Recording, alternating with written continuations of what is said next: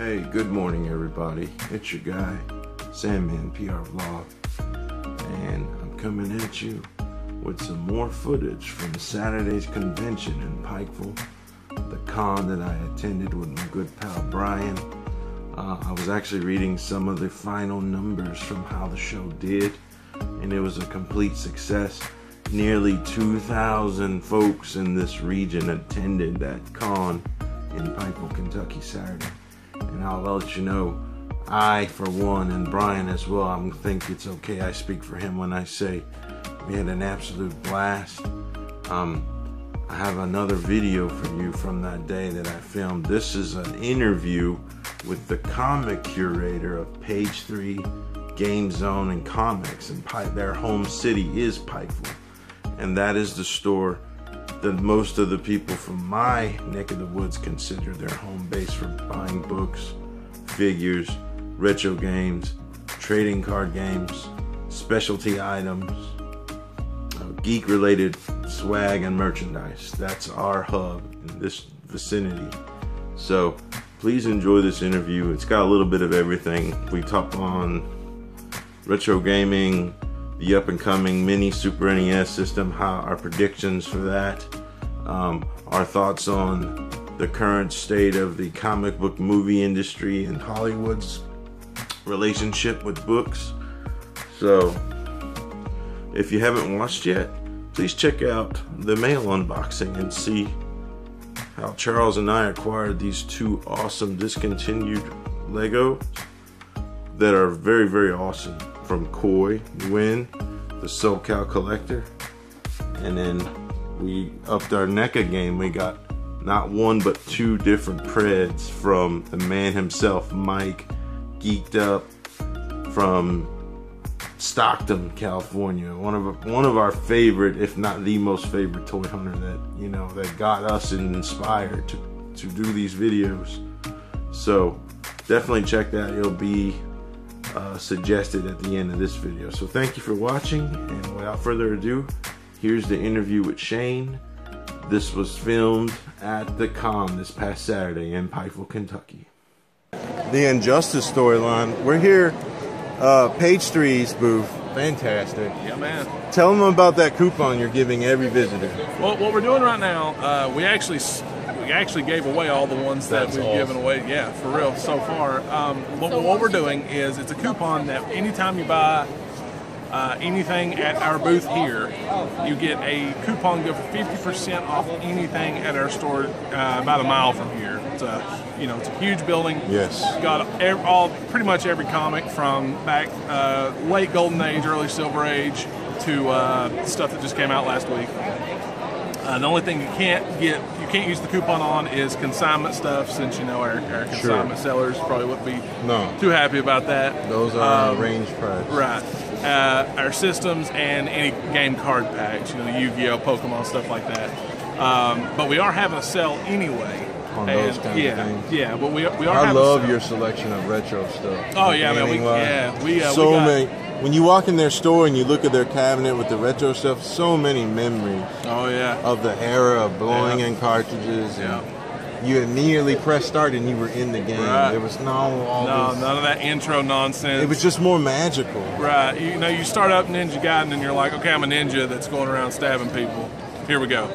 And that's part of the thing of it. Like, we can test on a top loader NES that doesn't blink or doesn't do any of that nonsense, and that's it's practical to do it that way, but we don't like to, because we grew up with a blinking NES, and everybody had their own specific way of blowing in the cartridge, blowing in the system. Some people were getting these arguments of like, no man, you can't do it. You don't blow in another homie's cartridge if you're at his house. That's his. If it's your cartridge, absolutely, you can blow in it. Yeah, it's like your controller. It's like, you can use it as long as I'm okay with it.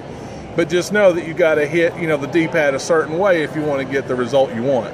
So well, let me ask you this: you're in the reselling market, obviously. Yeah.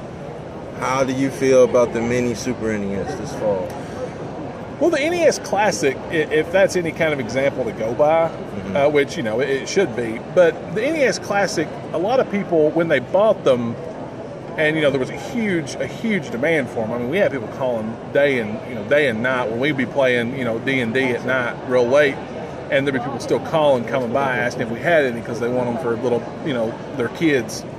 And it's like that only advertises to a certain demographic. Like I'm 31, even though I look much younger and better. Yeah. And he was 24. Right? Yeah, exactly. I get carded. But and so it's like when we get these games, it's like, what, it's great to play Super Mario Brothers, Super Mario 2, 3, all that stuff that's on the NES Classic. Yeah. Contra. The Turtles games. Turtles in Time, and Manhattan and all that. Yeah. I believe that's on the mini Super NES. Yeah, it is. One of the Turtles. Pretty much everything that's been licensed is on there. Nintendo has licensed. But with the SNES, going back to your original question, it appeals to a bigger demographic, because even these teen kids that like in high school, that middle missed school, it era. Yeah, but they still understand.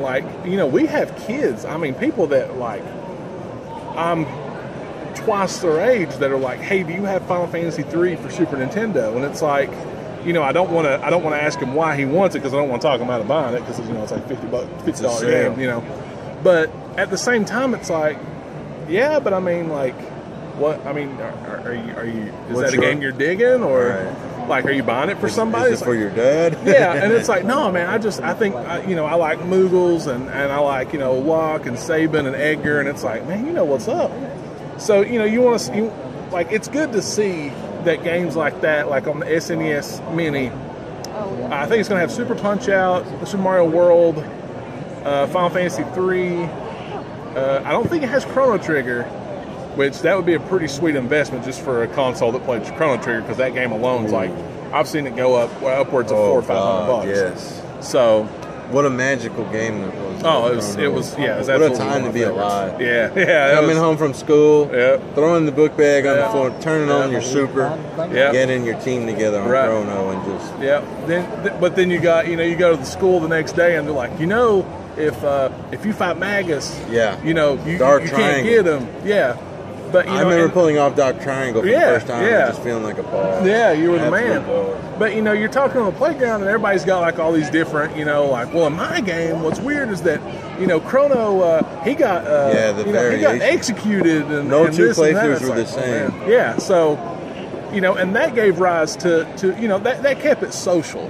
These days, and I don't mean to sound like the old man that I am, but these days everybody's playing on their phone, goofing off with this and that.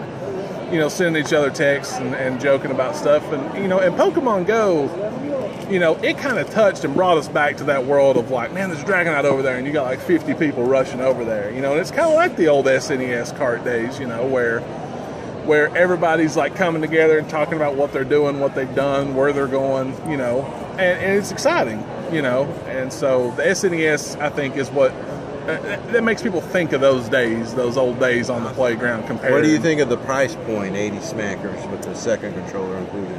Well, most resellers will probably put it at about $250, $275. That's what I've seen on eBay. That's what I've seen on the Facebook sales. Yeah, there's people that are selling their pre-sale for it. That's how crazy it is. But they have a reason to believe that it will get that, because that's how the NES went. Nobody forces those people to click that on their house and buy it. It's all self-induced. Yeah, and the Nintendo, they're kind of, I don't want to say they're jerks, but that's kind of what they are when it comes to us, little people. They are. They'll supply to Walmart, Target. It's true. Maybe GameStop. They deliberately create shortages on their initial shipments to cause the pandemic and the scalping, and they do it deliberately. Several years ago, I worked at GameStop right when the Wii's, the original Wii was coming out. That craze. Well, everybody had to have Wii Sports. Well, word got out, though, that when UPS would deliver us a Wii, instead of the typical brown box with the black text, there was white text on it. That's how you know it was from Nintendo. So our UPS lady, before, and I don't know if you've been to this GameStop here, but it's only 10 feet from the parking lot to the door. In that amount of time, she would get harassed by 5 or 10 people. Now this lady did not joke around. She didn't have time for anybody's nonsense. She was like stiff arming people, pushing them out of the way. And we'd have to lock the door behind her when she came in, or else people would come in and be like, hey, I want one of those, before we could even get them in our system. Mm-hmm. And, you know, and that's good as far as being a seller is concerned. But, you know, when it goes into their purposeful, you know, shorting of everybody, it's really, I get it, but I don't like it. You know what I mean? Like, we haven't been solicited for any of the SNES minis. We've seen one NES mini come in ever that I'm aware of. So I would imagine we'll probably get maybe one or two SNES minis, and we'll have to go, you know, by eBay prices. So people are going to get mad that they're like, $100, I'm not paying that for this. It's like, well, man, I had to dish out $75 just to buy it. Well, bottom line is, Nintendo, we love you. Yeah. But you guys got to do better with your distribution. I mean, you're creating these shortages. Right. Lord knows that you have those things on hand. You're shipping limited stocks deliberately, and it's hurting the resellers, the consumers. Absolutely. You guys are you're not making it easy to love you guys. You're mad at the West still, and I understand the Wii U. I mean, the Switch is not even readily available. Yeah, still, we've had this much after launch. Yeah, maybe a handful of Switches. We have 2 Breath of the Wilds for sale in our store, and I mean that was as of Wednesday. Is it any good on Wii U? Breath of the Wild? I haven't played it on Wii U actually. I played it on the Switch. A buddy. It seems to be it was geared. It was engineered with the Wii U originally. Right? Yeah, it was like that's what they designed it for. The Switch. And then they went back, and that's why it was several years late, because you know Nintendo likes to do one Zelda per generation at least. Right. At least that's what I've noticed. I don't know if that's true, but that's what I've noticed. Over quantity. Right? Yeah. So, and Link to the Past will be on the SNES Classic. So that's Nintendo. If you're watching, we love you, but do better. Yeah. What's your name, bro? My name's Shane. Shane. That's right. I'm Sandman. How you doing, brother? Grundy vlogger. Sandman PR vlog. We're at Pikeville's first. I know your company had a lot to do with making this con happen. Yeah, well, it was actually the e-store out of Prestonsburg, which is like kind of a neighboring town. But the guy that owns the e-store that made all this happen, his name's Kent Leedy, and he owns the e-store in Prestonsburg. Mm-hmm. But he is you know, good friends with us. He came to us and he was like, listen, you know, I don't want you guys to think that I'm trying to push you out or anything, which is why we got, you know, 4 tables and we're all set up and everything. It's mutually beneficial. Oh, yeah, absolutely. This is great for this area, for this region, for this county, for this city. Yep. And look how many folks are out here, families. Oh, yeah, it's nuts. Whatever fandom you're into, it's represented here. Oh, yeah. I've seen stuff like, you know, Gundam model kits, a lot of Rick and Morty, Dragon Ball Z, which is my favorite. Recently fell in love with Rick and Morty. Oh, it's good, isn't it, man? It's hilarious. It's so funny, dude. Can't stop laughing. Yeah, we can't talk too much about it on here. No, it's PG, but we all have a little bit of Rick Sanchez in us. Yeah, some more than others. It's whether you let him out or not. Right. Hey, Shane, I appreciate you. Yeah, man. PAGE-3 is an amazing comic shop, amazing store. The folks there are passionate, they're geeks. Tell them real quick about your tabletop area and your. Oh man, yeah, we got how you expanded that. We have an entire room that we have dedicated to just tabletop gaming. Yeah, Magic, Yu-Gi-Oh, Pokemon, Force of Will, which is a kind of a lesser known card game, but it's still it's gaining a lot of traction. That's good. We have D&D crowds that come in every other Saturday. We have Pathfinder, which is very similar to D&D, every other Saturday. Which just recently launched into Starfinder. So we've got something going literally every day of the week, even Sundays. Well, every other Sunday. But you know, every day you come down, there's something to do at PAGE-3. You know, and we have demo tables set up. Yep. They told us, you know, when I first started years and years ago, more years than I care to talk about. He told us, he said, if there is a customer that comes in and says, I want to know how to play Magic, Yu-Gi-Oh, any of the tabletop games we have for demo, and we have a whole wall full of demo games.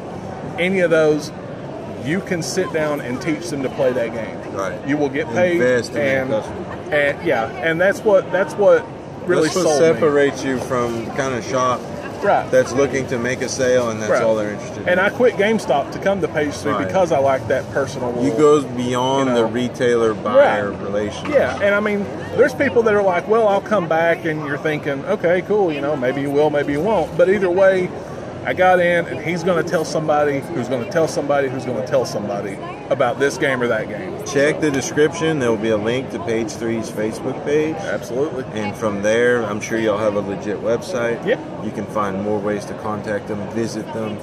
Their store's awesome. The staff, great stuff. Thank you, Shane, for your time. You're a busy man. I'll let you get back to it. I love your booth. Yeah, man. And thank you for hooking me up. I'll show you in my haul footage. That's it. One last thing. Between Thor, Ragnarok, and Justice League, who's winning the big crown this fall? As much as I want it to be Justice League, because we all want to see DC do better, like we were talking before this. Yes. But I think Hulk Ragnarok is going to take it because if you look at star power, just star power, you got Chris Hemsworth as a very well-established, very well-to-do Thor, and you got Mark Ruffalo as Hulk, which I don't know how much Ruffalo is going to be in it, but Hulk is. So even Jeff Goldblum. Jeff Goldblum is. He brings in a whole other audience, that's probably not watched Marvel yet, and they will see that because he's in. And it appeals to so many people. Now, Justice League, as much as I want it to do good, and as much as I actually really like Ben Affleck, I like Batfleck, I like Dark Knight Returns Batman, I love it. But it's just, there's something that DC is not. Wonder Woman was a step in the right direction. Wonder Woman was great. If they can do what Wonder Woman did with Justice League and increase that, then I'll feel less worried for them. Right, and I read on Comic Book Resources that they got to be bleeding holes in Warner Brothers pockets. They said that they did reshoots on Justice League already because of Wonder Woman's how successful it's been. To make it more. To make it, to make the people that are like, Wonder Woman was good. So in the end, we all win because we'll have 2 amazing movies in November. Yeah, I'm looking forward to Thor Ragnarok. Hulk Ragnarok. Thor Ragnarok. Might as well call it Hulk Ragnarok. Right. Planet Hulk, basically, live action. Yeah, you know, it's going to be a Planet Hulk that the non-comic person. She-Hulk car. Yeah, She-Hulk will be good. MCU at She-Hulk. Right, yeah. Sam Imperial Vlog, thank you for liking the video, subscribing, comment below. PAGE-3, Pikeville's first ever Comic-Con. Thank you, Shane. You're the man, dude. Have a good one, brother.